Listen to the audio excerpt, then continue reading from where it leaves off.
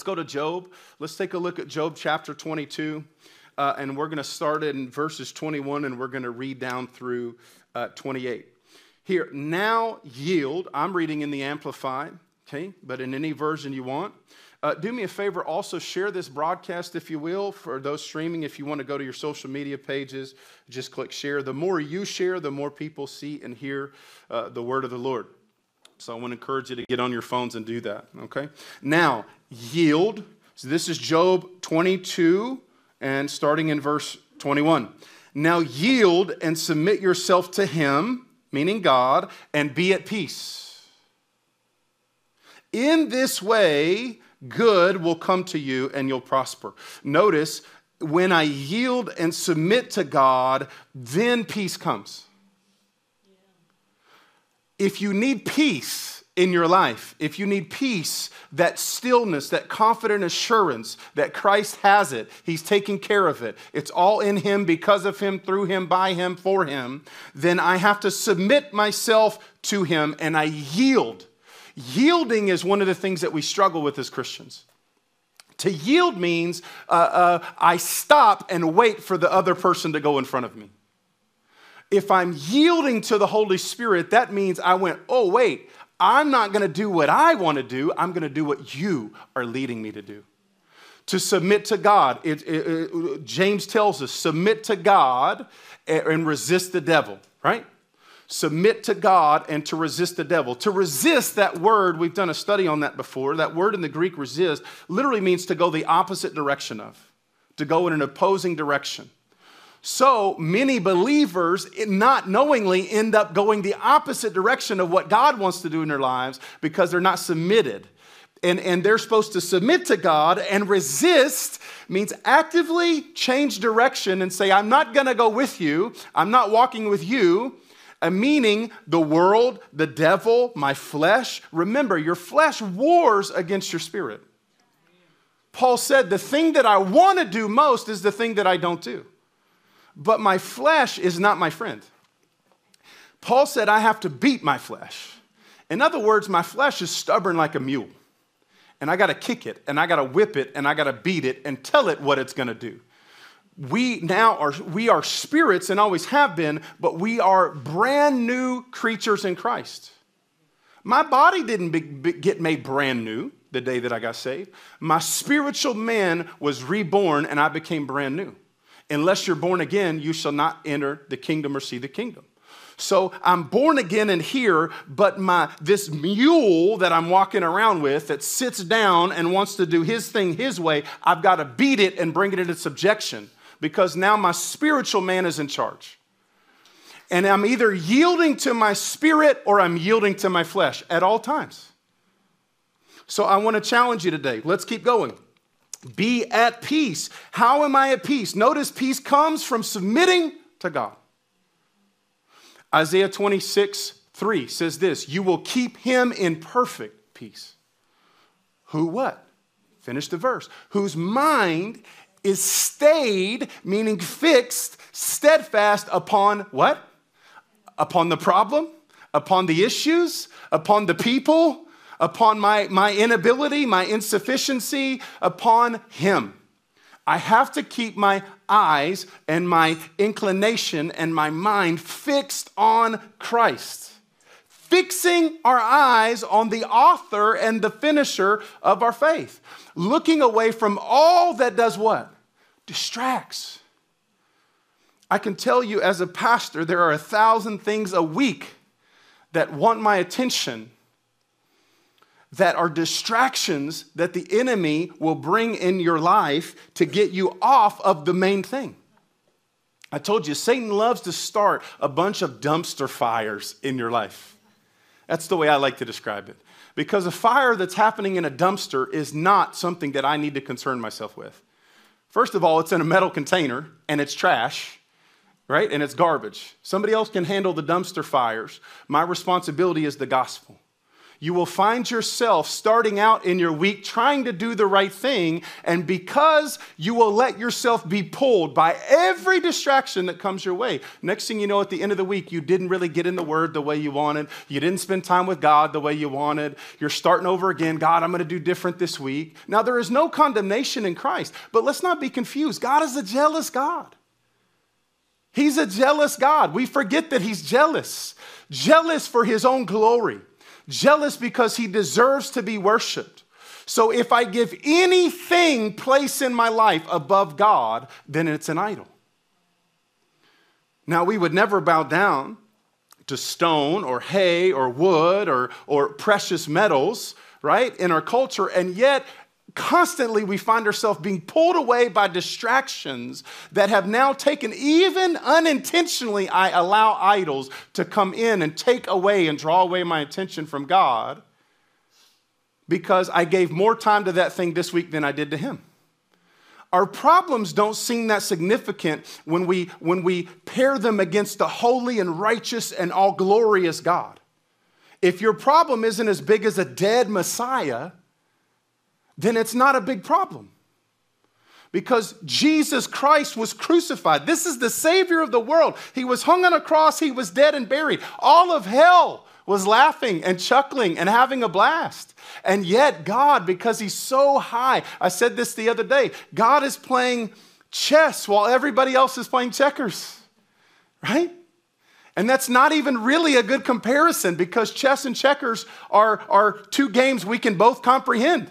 We can't even comprehend the wisdom and the mind and the majesty and the glory of God. And yet by the Holy Spirit, he imparts to us the knowledge of the one who's high above all.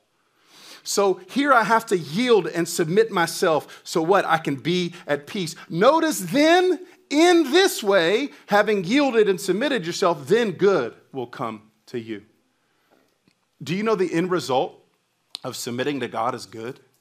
The end result of submitting to God in my life is prosperity comes my way. Please receive, verse 22, please receive the law and instruction from his mouth and establish his words in your heart and keep them. What does Psalm 119 say? Your word have I hid in my heart that I might not what? Sin against you. Now remember what Romans 14:23 says. I want you to change your perspective of sin. Sin, some of us are living our lives in such a way that we're pursuing holiness, and the things that used to weigh us down don't weigh us down anymore because you've gotten victory over those things. So when you think of sin, don't just look out there at some sinner in the world. Look at what sin actually is biblically defined. Anything that doesn't proceed forth from faith in my life. Romans 14:23.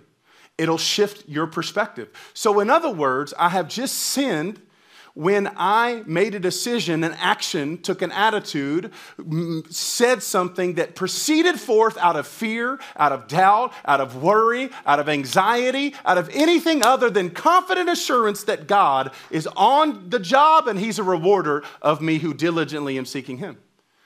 Sin is anything that doesn't proceed forth from faith. So I have to establish in my life, okay, what that is. Now, sin is missing the mark. Why? It is impossible to please God without faith. So it is impossible to please God. In other words, when I don't have faith, I miss the mark, right? And what is the mark? It's faith. It's the only way I obtain and receive perfection. There's nothing in my flesh that's any good. It says in Romans. There's nothing in me that's perfect, and yet by faith I am perfected in and through Christ Jesus. He is the perfect, spotless Lamb of God.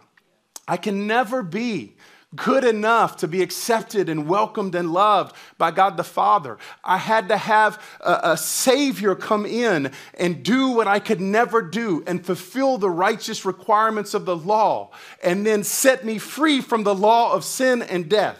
And because he has, now I can have perfection in and through him. But I have to do what? I have to establish his word in my heart. And notice, then it says, and keep them. Because having the word and obeying the word are two different things. Okay? A lot of people know the word, but they don't obey the word. Jesus said the evidence of your love. So we say, oh, we love you, Jesus. He says, if you love me. If is you, there's something to prove after if. If you, I'll see. In other words, Jesus says, if you really love me, you'll do what? You'll obey me.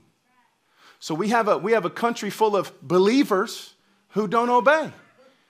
Right? There's so many people out there who love Jesus, right? But they don't obey Jesus. Now the Bible says Jesus spoke a lot more harshly than we do today, by the way. Right? He had a couple mean tweets in his time. Right? He had a couple mean tweets. You brood of vipers. Okay? You hypocrite. You play actor. You stage actor.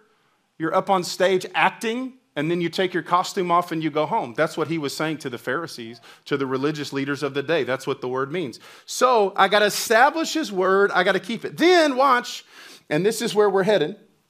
If you return to the Almighty, you will be built up. I don't know about you, but there are things in my life I'm believing God to build up. How do I make sure that that happens? By returning with all my heart in every little way and throughout my day to the Almighty.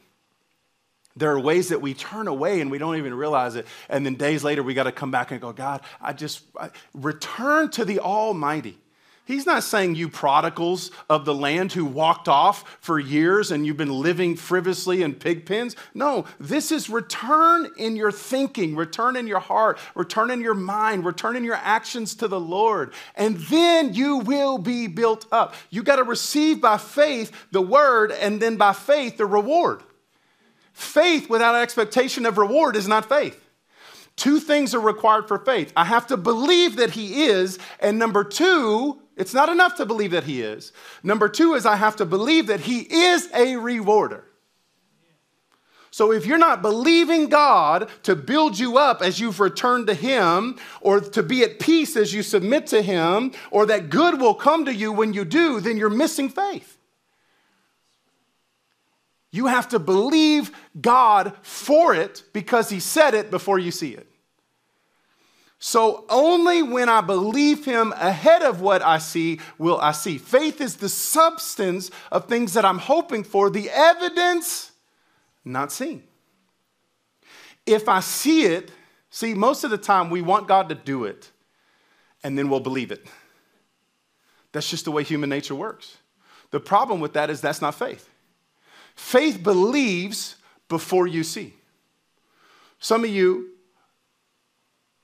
are having a difficult time in areas of your life that you're believing God and you say, well, God, this part of my life isn't lined up with what your word says. Keep believing. Keep having faith. Keep being confident that God's word is true and that it will come to pass in your life. Don't lose your faith. Don't grow weary in well-doing, or in due season you'll reap. If you give up your faith, don't cast away your faith, in other words. The word says over and over again. So, return to the Almighty, he'll build you up. Remove unrighteousness far from your tents. Unrighteousness, again, is what? Sin. And what is sin? Anything, right? That doesn't line up with faith. Now, and place your gold in the dust, and the gold of Ophir among the stones.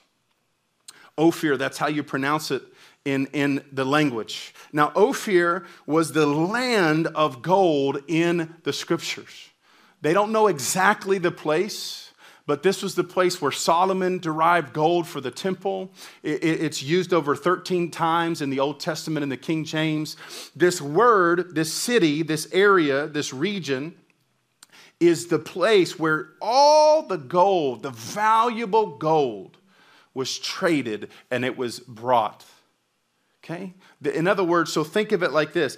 And the gold of Ophir among the stones of the brook. So he's saying, place your gold in the dust, because that's what it's worth. Anything you've put your confidence in is worth dust.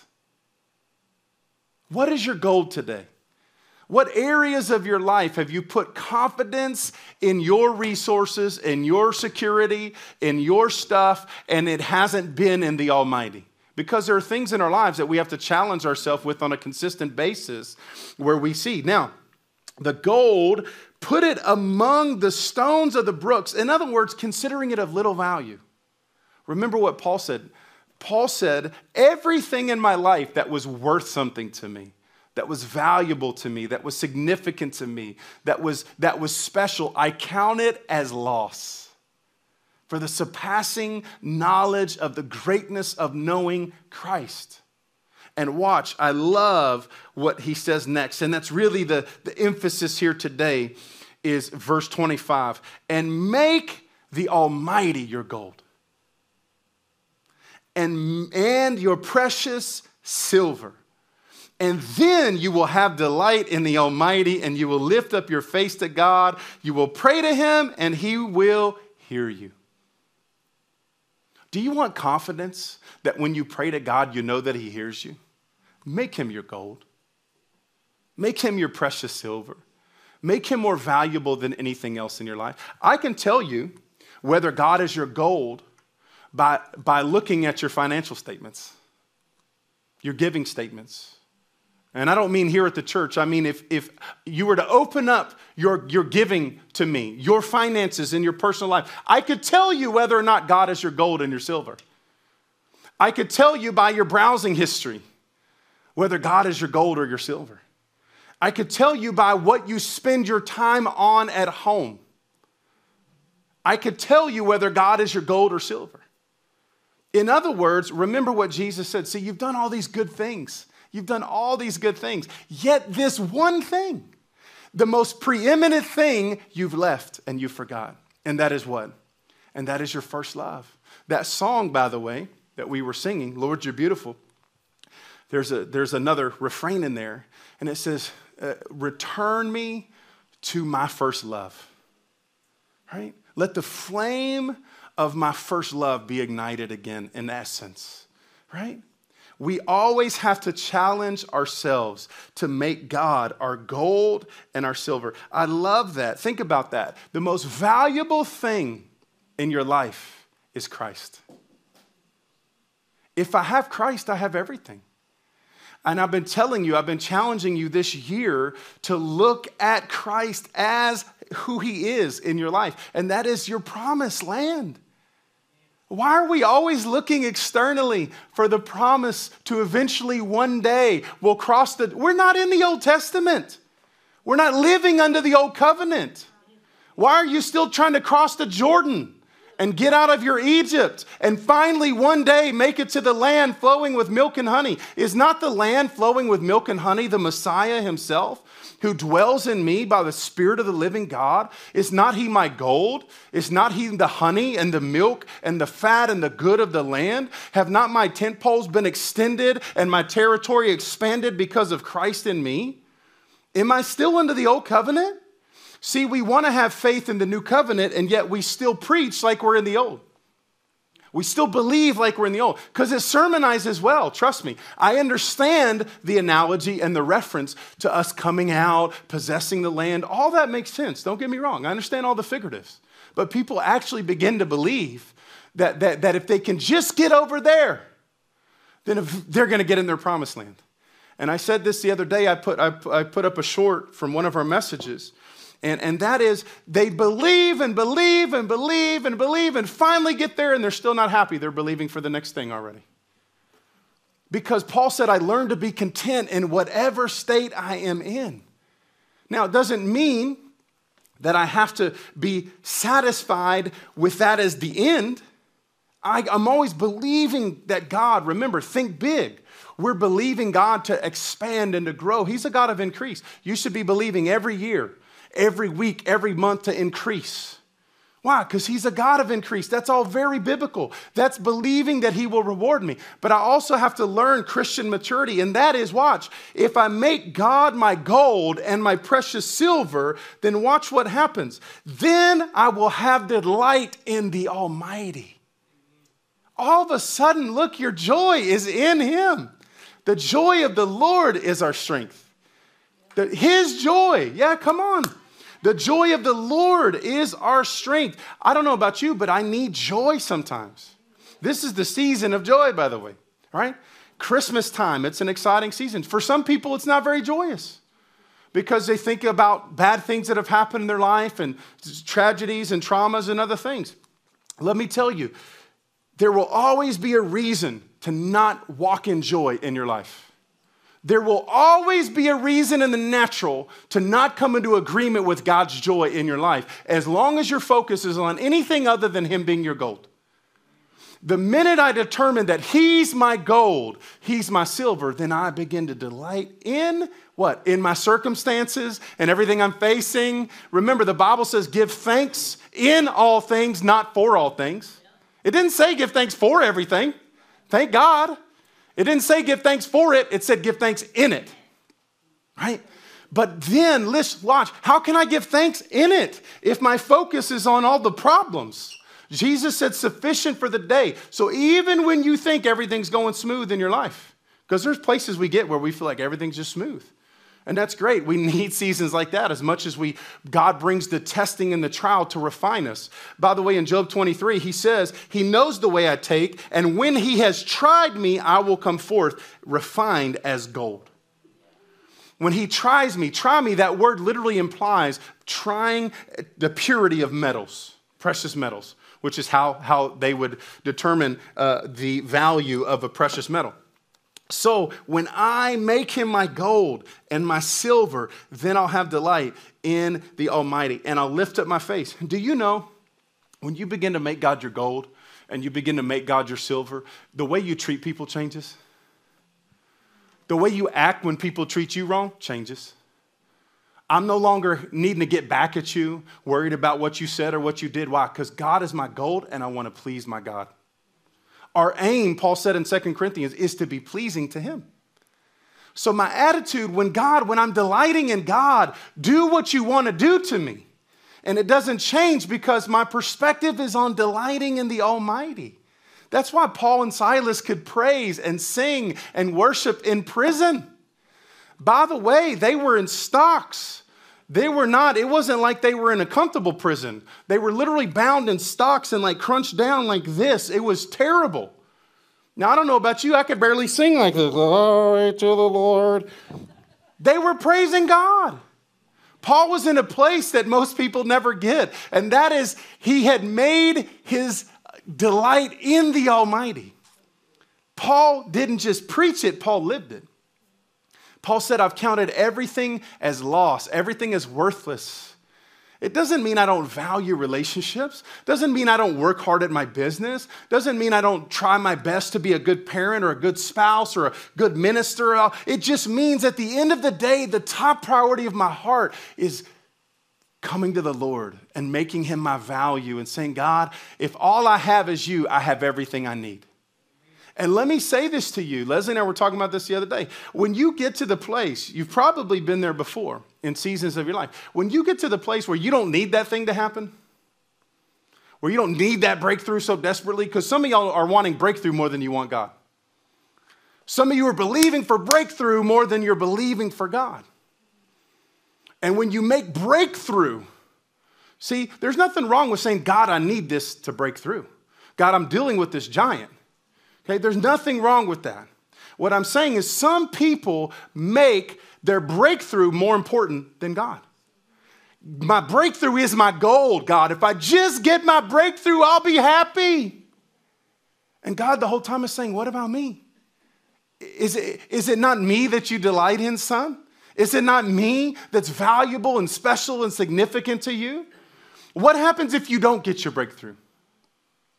What happens if I don't come through for you the way you think I should on this issue?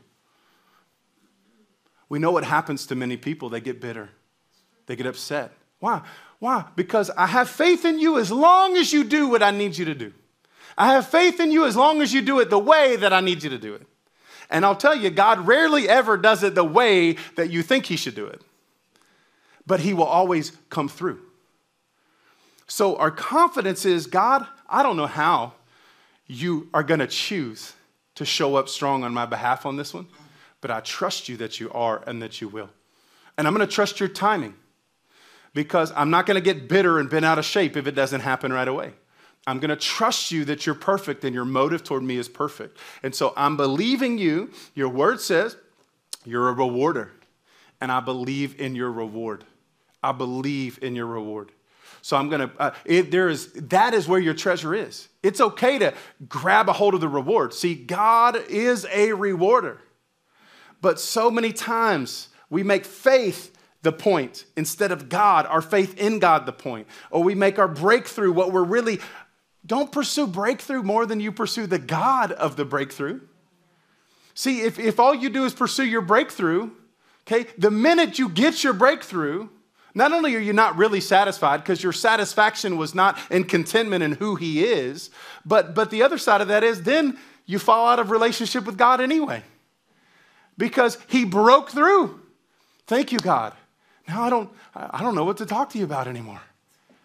I don't know what to say. I don't know what to do because this is what I desperately made my gold. And let me say this and let me encourage you as we close. When you make God your gold, remember what Jesus' words are. Now, these are powerful words. This is our Lord's words. He said, if you will make me your gold and your silver, all these other things I'll add to you. If you will seek me first and my kingdom and my righteousness, everything else. Now, that's a hard place for us in the flesh. That's why our flesh is not our friend. Because I need to go to God about this issue, and we really got to talk this out, and I need some details, God. I need to know some time frames. I need to know, do you understand what I'm going through? Right? Whatever it is in the flesh, all that gets gratified and makes us feel temporarily better, but guess what? None of that is making God our gold. Do you know that Jesus promises, if you will make him your gold. So this week, the challenge is what? The practical challenge is it's December. We're celebrating the season of the birth of our Lord. Even though he wasn't born in December, we teach on that. We talk about when he was born. But I encourage you, and you can go back and watch the Feast of Tabernacles message we have on YouTube where we talk about the birth of Jesus. But we do celebrate in our Gregorian calendars the birth of Jesus during this season. So this is a season where we gather around with our families and we fellowship and have good times and do all that good stuff. And it's so important. Just make him your gold. Make him your gold with your spouse. How many spouses in here are praying with your spouse on a consistent basis? I want to challenge you this week to begin to say, hey, honey, let's just pray. Let's just go to the Lord together. Because you get out of that habit. How many of you parents are praying with your kids, right? Adult kids, children, doesn't matter. How many of you are making prayer a priority in your home? Because what I model, it's not enough, I've learned this, it's not enough for me to just go off and be with the Lord quietly and privately, because I like to do that. I have to gather my family and say, hey, we're going to study the Word together. We're going to pray together so they can actively see and hear Dad. Because I go and pray in secret, right? Which is a principle. And yet, I'm training children. So parents, I want to encourage you this week. Make God your gold. That means turn off Netflix, right? Not forever. Just long enough to spend time with God and to focus on God. Who's more important, Elf or Jesus, right? That new Christmas movie out or Jesus, right? Okay? Y'all have all seen that movie enough anyway. It's funny. Okay, we love it. Okay, so make God your gold this week. Make him your silver. Make him your value. And let me tell you, if I make him my gold, I'll have more than enough gold. If I make him my gold, I'll have what I need. Why? Because he says, if you seek me above all these other things, then all the things, remember what Solomon did? He asked for the principal thing, and he got everything else. So if you just shift your focus, because we're all guilty of it, shift your focus this week and go, okay, God, in the ways, look, that means there are going to be times you get with the Lord and you say, God, I'm not going to bring you any list. I'm not going to tell you all this stuff. You already know what's on my heart. I'm just going to sit before you and worship you and tell you I love you and you're my gold and you're significant and I love your word and I'm thankful that you're creating in me a hunger for your word. Remember, all this is by faith. All of this, God will stir up hungers in you that don't even exist today. if you just ask him and you surrender and you submit yourself, right? So do that this week and let him be who and what he is. And then all these other things, open doors, they're going to come in the person of Jesus Christ. All your provision already exists in the person of Jesus Christ. Your healing in the person of Jesus Christ. Everything we have is because of him.